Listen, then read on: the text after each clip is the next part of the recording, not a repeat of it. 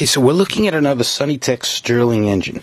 This one here is absolutely beautiful. You can see it's all metal construction.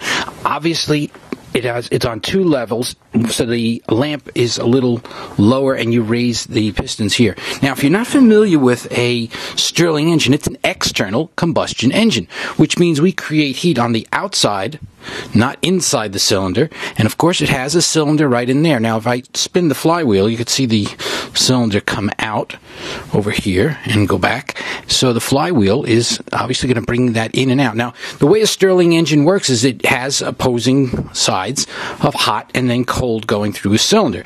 So we have over here the hot cylinder, and you could see there's the cold cylinder, and that is when the flywheel pushes this back and forth, it exchanges the hot air for cold air and pushes cold air back in, and of course that completes the cycle.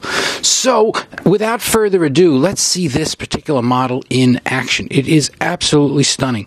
Beautifully put together. Another Sunnytech classic. Now, without further ado, I'm going to light her up. Okay, so I'm applying some heat to our lamp, and now we are lighting up the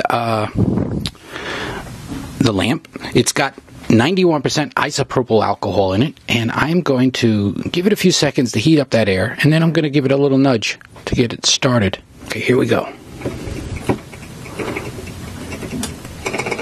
And there it goes.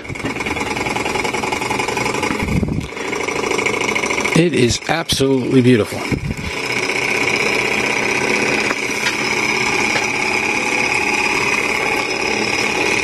Get a view from the other side so you can see this operate.